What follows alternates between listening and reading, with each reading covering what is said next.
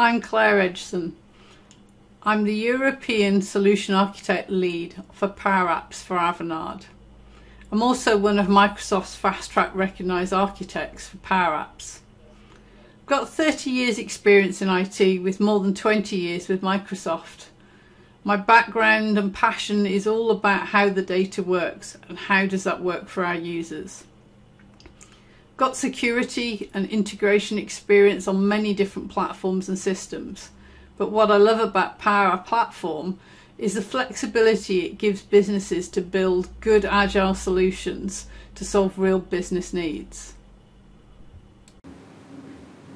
Hi, my name is Jese and I am a Business Applications MVP. I work at Avanade as a Power Platform Solutions Architect, and I'm very passionate about the Power Platform. I have my own YouTube channel called Jese's Power Channel, so do check that out, where I post weekly videos on all elements of the Power Platform, Power Automate, Power Apps, Power BI, and everything that there is. So I really hope you enjoy this talk today. Thank you. Welcome to Microsoft Tech Days, where myself and Claire Edgson will be presenting on how the Power Platform scales. Just to start and have to think about what we're kind of speaking about today, I'm sure you've heard of the Power Platform by now, having been in a number of engaging sessions. But just to recap, we have the kind of 4 pillars of the different tools that we can use within the Power Platform. So Power BI, Power Apps, Power Automate, and Power Virtual Agents. We have data connectors, portals, the AI Builder, and the Common Data Service. Now, this entire talk that we're going to be giving today is all about, right, so you've got a couple of these in your organization now. Maybe you've got a Power BI report, maybe you've got a couple of apps. How do we now scale this? How do we now get this to a point where we're building thousands of reports and we're reaching thousands of users? Now, on the bottom right there is a picture of the Power Platform COE Starter Kit summary. Now, this is a really great place to start. So I wanted to put that there as a quick thing that you can have a look at in order to see. Now, this is a set of tools that you can download and start using within your organization. And it's free to download. Of course, you won't be able to use all the different components depending on the licensing that you have within your organization. The core principles that we'll be speaking about today include know when to use the Power Platform, design and implement your governance and security model, solving the right problems, enabling your citizen developers, and tracking value creation over time. Now, of course, this will make a lot more sense as we go into the actual talk. Power apps and automations are a lot like seeds. We need to understand what they need in order to help them grow. We need to understand the purpose of what they're meant to do. The audience, is it internal or external? What kind of number of users are we expecting? What volume of data are we expecting to use? Then we need to look at the data sources. What are we going to read and write from? Is it going to be SharePoint and Office 365? Is it going to be Dataverse? Will it be SQL Azure? Or other databases? Or a combination of? What kind of licensing are we going to be able to use? Office 365 licensing? Dynamics licensing? Power Apps or Power Automate licensing? Once we understand these things around our apps and automations, we know how to care for them to help them thrive. One of the ways to do this is to create strategic frameworks. One, around the environments. When is it safe to be in the default environment? When can we use shared environments? When do we have to have highly controlled environments? We can work with IT and security to look at security and governance that match what the business already has in place. We can look at data loss protection. Some will already be in place from Office 365. You may have other things in place. We need to match these with the environments based on the data they have, so all the data stays safe where it's meant to be. The final thing we can do that really helps our apps thrive is to create a Centre of Excellence team. These are the heart of all things Power Platform. They're our go-between between IT, security, the citizen developers, the pro developers. They're our gardeners, if you like. They care for and thin and replant our apps as needed. They are the ones that will keep control and make sure everything continues to grow the way we intended. Designing and implementing your governance model. There are 4 pillars here which I'd like to talk to you about. The first being the architecture. So this is all around which are the tools that you are using within your actual solution. So with the Power Apps and the Power BI, we need to make sure that we're using the right solutions as we scale and become bigger and bigger. So, this refers to, if you're doing a reporting solution, make sure you use Power BI. If you're doing more of an input-output, then maybe Power Apps is more suited for that. And also, it's about how these different constructs fit together and the performance implications beneath this as we get bigger and bigger within our organization. The second pillar here is security. Now, with security, we really need to think about who's going to be using our solutions. Are there different hierarchical roles that we need to consider? Are there admin roles that we need to consider? All of these are going to really help us scale and grow bigger and bigger within our organization. Perhaps we need different environments. Do we need a test, a prod, and a development environment? These are all very, very important.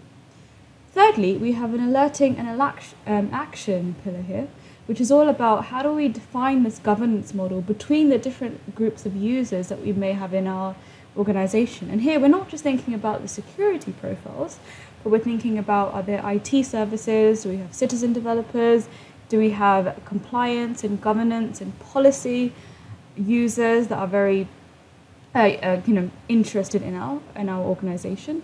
And what environments do we want? So do we want an environment that a lot of developers can get into? Do we want to silo those into sandbox environments and production environments? These are all going to be very, very useful points as we scale and grow our platform.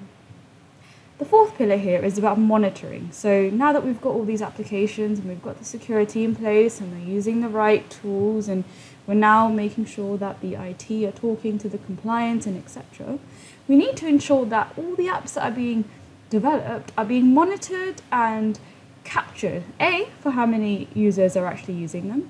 B, are there applications that are not being used?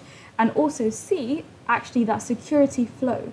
So what I mean by that is, where is the data flowing? Is the data going outside of the organization? Is there one version of the truth, for example? So these are all really important considerations as we design and implement our governance model. Another part of a successful scaled solution is about solving the right problems. Now this picture here is a tool that is available called the Innovation Backlog in the Center of Excellence kit. Now this is a tool that we can use to essentially make sure that we're solving the right problems, as it says there. On the left-hand side, we see a summary of different ideas that have been submitted, and on there we can see the amount of time that can be saved per month and the amount of money that can be saved per month. Now, this is just one idea in how you can actually capture these ideas. Of course, you can use forms or use different methods of data capture to actually just save these different ideas. And the reason that this is important is we want to make sure that within the organization, as we go bigger and bigger, we know that we are spending the time on those situations and problems that are actually going to save us the most time and money. And that way, our developers and our citizen developers and all the users within our organization are actually going to be using their time in the best possible way. So as we grow bigger and bigger, I urge you to think about how we can solve the right problems for your organization. Now, you may have heard of the word cottage industries. Now, this is when many users are actually working on the same problem in different areas. Now, by using a tool like this, we can ensure that there is one version of the truth and one application is actually being developed to meet as many problems as possible. Every manager or team wants to innovate, make things better and faster. Power Platform is a great way for departments to create agile solutions to solve real business problems. But how do we let them do it safely and in a controlled way? Remember the seeds? We create those safe frameworks that mean teams can innovate in brilliant ways, allowing for rapid growth and transformation while still working with IT and security without slowing us down. Our citizens and pro developers need good groundings. They need training that's accessible and bite-sized. They need a shared knowledge base they both write to. They need shared communications with IT and security on what's changing and what's updated. Champions. We all want a hero. We want enthusiasts not just in citizen teams, but in the pro development team, IT and security, to champion the platform, good practices, what we're doing for the business, and what a great community that's been built within the business.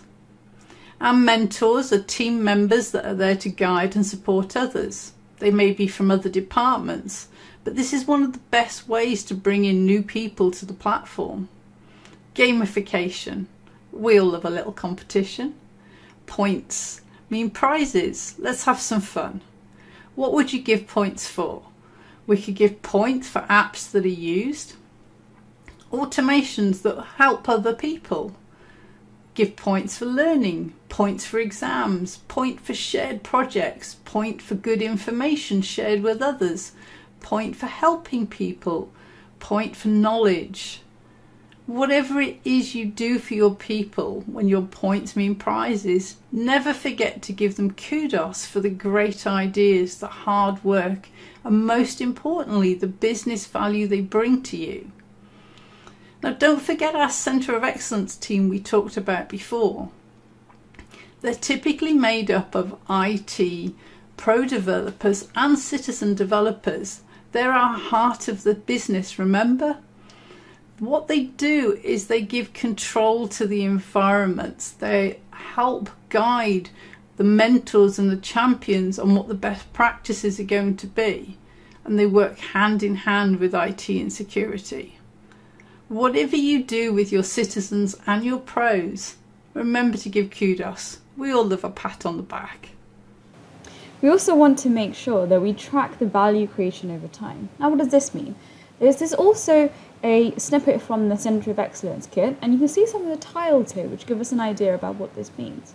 So now that we've got all these amazing tools in place and we're scaling our platform, we need to make sure we're monitoring and looking at everything and looking at the actual apps that are being created, the reports that are being created, and making sure that they're still fit for purpose. Perhaps there are developers within our organization that we don't know about. Now, this kind of thing would actually make us be able to look at those users. So we can now see, for example, the number of apps created by user. And this is going to help us identify those users that we may not know about, that may be creating apps in silo. And this is a great tool for that. So this is actually a Power BI report. So you can see different kind of sections that you can go into. So for example, connections. So we can actually see if there's a data source that we have within our organization where app makers are actually going in and utilizing that connection. And for example, if we see that a certain data set is being used more often than some of the other ones, and we need to make sure that the data integrity and is that data still fit for purpose, and is it the right data that should be used within that application or report, etc. And perhaps we want to take that data and use it elsewhere. It's about making sure that as kind of environment admins and in that Centre of Excellence, we know exactly what is going on. Real life experience in doing this in companies both large and small is it takes time to grow and scale, but like any good opportunity, it takes some upfront planning to make it work well. The things you need to put the effort into right at the start are working with your key stakeholders in the business. Work out the environments, the security, the data loss prevention, the application lifecycle management frameworks. These are going to be your bumpers, your nice safety blankets that keep your developers safe. What this gives the developers is a huge advantage to be able to be innovative, be brilliant, without having to keep stopping and deciding if this fits a process or not. Once you know what you want to do, automate as much as possible so people aren't the bottleneck. And lastly, the biggest successes in companies around the world are the ones that have recognised their people for their ideas and their work. A happy community makes great things come to life.